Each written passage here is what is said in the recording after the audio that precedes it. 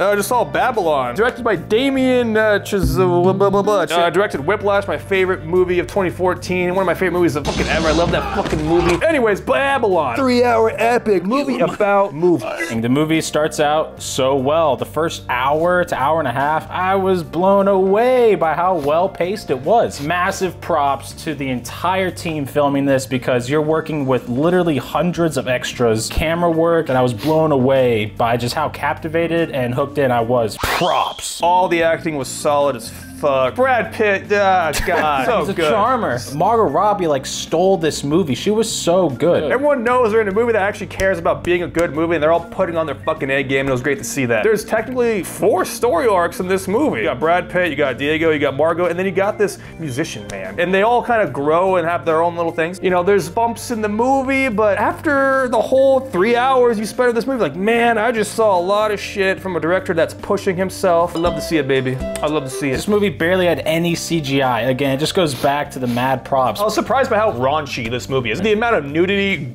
blood, deaths, women pissing on dudes. Like, the movie wasn't shy, like, again, showing Hollywood at its finest and weakest. It's insane all the different genres this movie plays with. Having a great time in this scene, then you see a dude eat a rat. It's all over the place, but it meshes so well. The movie spans like 3 decades. Some of the best parts of the movie was watching the characters dealing with that. Going from silent films to like having to read dialogue for the first time. Like all that shit was super interesting. There's an amazing scene in the movie where it just replays the same scene for like 20 minutes and it's fucking captivating. It's so funny and it works. You're sitting there like, I'm literally just watching the same thing over and over again, but the way it inches in its intensity all the time is just so fucking good. Can't get over the set pieces, man. The whole Crusader fight thing was just insane to watch. I can't believe they even pulled that off. And I just know that there's like directors and producers out there be like, no, we can't do that. That's way too much work. You kidding me? You know what we would have to go through to make a motion picture like that? But this movie isn't perfect, you know? There's things that could have been improved on like any fucking thing ever made. The ending was close to being fine, but then it did this stupid montage thing. Damien just like wasn't sure if like the audience would get his intention, so he literally made a montage to explain to the stupid side of the audience what he was trying to say. It just went on for way too long. It completely killed the ending for the most part, and it sucked. I think it legitimately just sucked. It did. There's stuff in the final act too where it's almost like it's rushing itself at the end to like get the characters to act a certain way to do these moments. The overall message Damien was doing and how the characters concluded was pretty solid for the most part. It's just the execution of it that kind of sucked. And then also throw in there for me, just some editing throughout the movie. Like I guarantee there's 15 minutes of fat here that could be taken away to bring this to a nice like 2:45 tight movie with a much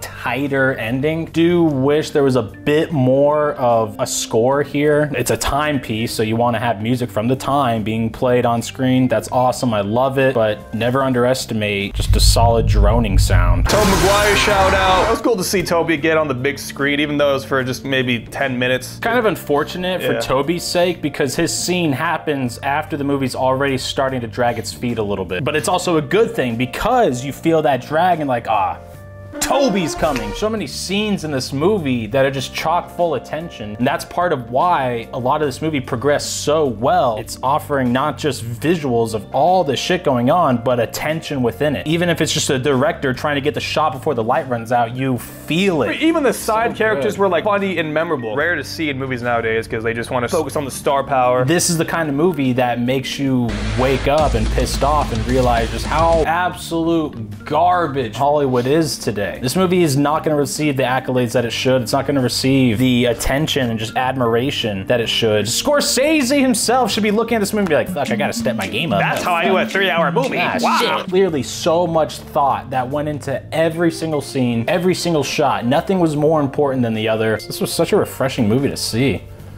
Jesus.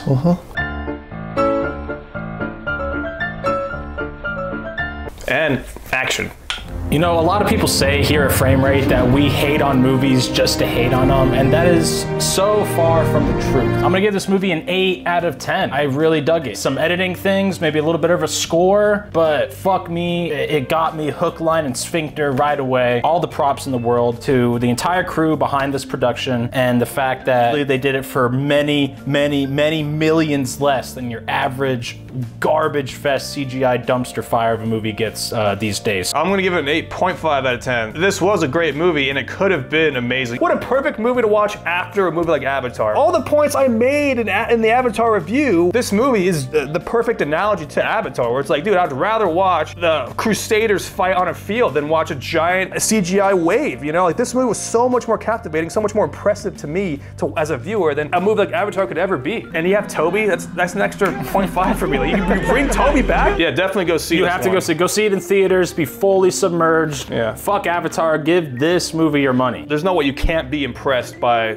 honestly, what this movie tries to do. All right, well, that's it. Go watch the movie. Enjoy your Crimbus or Hanukkah or whatever the fuck you are. Happy holidays. Love you. Bye. Bye. Kaylee. Oh, Kaylee. I'm a star. I just know it. Okay? I'm a fucking star. How should I look at you? I need to just like Brad Pitt. As long as there's no line of Mickey D's, I'm getting a fucking burger. That doesn't make any sense financially.